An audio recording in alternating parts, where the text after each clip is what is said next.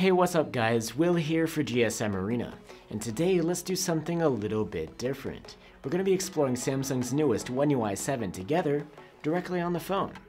This is their top flagship that just came out, the Galaxy S25 Ultra, and we're going to go over all of the exciting new AI features and all that good stuff.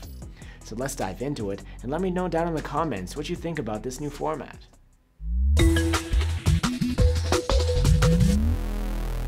Okay, so starting off on the home screen is pretty much what we've seen from Samsung for a while now. You've got your apps and your widgets, and Samsung has tweaked the look of the icons here. The app drawer is on by default. You can long press on app icons to call up shortcuts for quick actions. There's also the option now to turn off the icon labels, if you want to. Of course, you get a suite of Google apps. And there are Microsoft ones too, since they have a partnership with Samsung. There are a bunch of proprietary Samsung apps as well. These include the File Manager, the Internet Browser, and Samsung Health. You can place supported widgets in a stack and swipe through them. And with custom camera widgets, you can start off in a specific shooting mode and save pictures in an album of your choice. Of course, the home screen gets the Google feed, as always. One change layout-wise is that Samsung has split the notification shade in two. Swiping down from the left corner will get you a dedicated notification panel, and swiping down from the right corner will get you a control panel. The task switcher is pretty straightforward, and you can long press the app icons on the top and drag them to different parts of the screen to open them up in a pop-up view or as part of a split screen.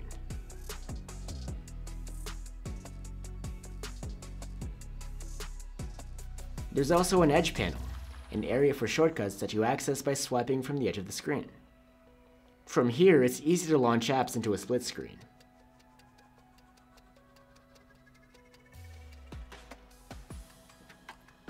And you can store shortcuts for split screen pairs as well.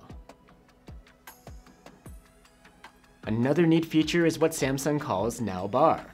It lives on the lock screen and lets you access info and controls at a glance for things like playing media, maps, or even current events like sports scores. This goes together with a new AI-based feature called Now Brief. It gives you a readout about the weather and your daily routine. You can access it both on the lock screen and the home screen. Of course, AI is a huge part of the software experience here. Samsung promotes the interface recognizing natural language input for searching the gallery or settings. Put my phone on silent mode. Do not disturb. There you go. From the Edge panel, you can easily access some AI features as well, like AI Select. It analyzes the screen's content and gives you plenty of options, like editing, setting it as a wallpaper, or even creating a GIF. Let's try that out. There you go. Brand new GIF. And then there's Drawing Assist, which is a way to create AI-generated artwork. Let's see. Banana with sunglasses.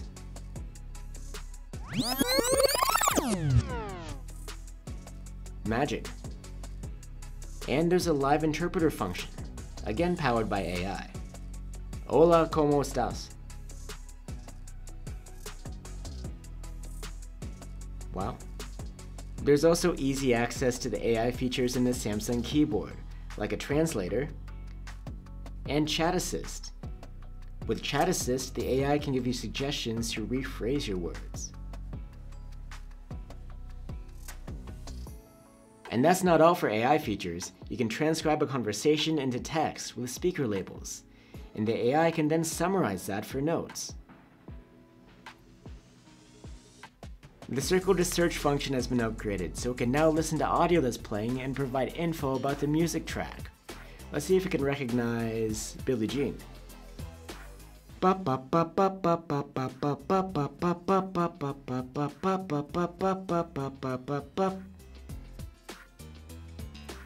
Billie Jean by Breathe Carolina. Alright. Almost there. There's support for the Google Gemini AI assistant, of course. You can call it up on the fly by holding down on the power button. Gemini, draw me a lion. Whoa.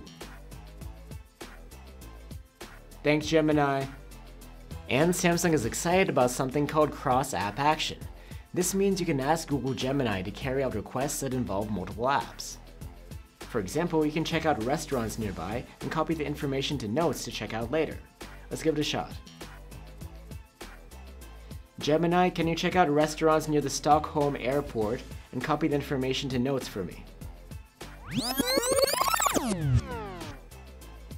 Alright, there you go.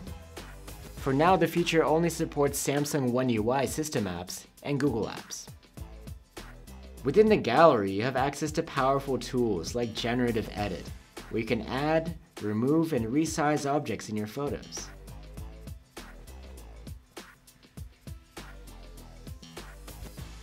And for your videos, there's a new AI-based noise reduction feature. It's useful if you're recording on a windy day or need to boost the volume of your voice.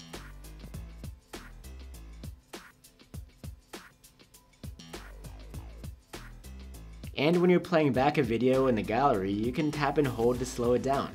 The extra frames for the slow-mo are generated by AI.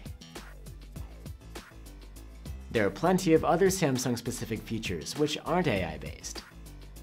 Samsung's Gaming Hub is where you can find all of your games, and also provides Do Not Disturb options, performance options, and shortcuts to social media platforms. All of these things can be accessed through an overlay in-game, and it's cool that you can also see the resource utilization. Through connected devices, you can see what's connected, and you have access to all of the features that work with other devices, like Quick Share, Smart View, and Samsung's DeX. That can connect you to a monitor to get a PC-like experience. The camera app has seen a bit of an update for One UI 7. It's a lot more out of the way now. The camera mode carousel now sits under the shutter button, and even opening the extra modes no longer hides your entire viewfinder. And a new Galaxy Log video mode allows you to do the color grading by yourself, if you're into those sort of things. In One UI, your security and privacy options are easy to find. They're organized into a specific dashboard in settings. The secure folder is handy for keeping files and apps hidden and safe. It's protected by Samsung's Knox encryption. You can add a passcode or biometric lock. The battery settings menu provides some options to tweak. For example, you can choose a custom percentage to which you want your battery charged. Finally, Samsung provides software updates for 7 years down the line, but it depends on the type of phone. On the flagships, you'll get 7 years of support, but for the cheaper phones, it's of course less. So there you have it, guys. Samsung didn't provide many new hardware updates for this year's flagships, instead focusing on new software features. And as you just saw, there are plenty here, and we only really scratched the surface. So which of these features is your favorite? Let us know down in the comments, and I'll see you on the next one.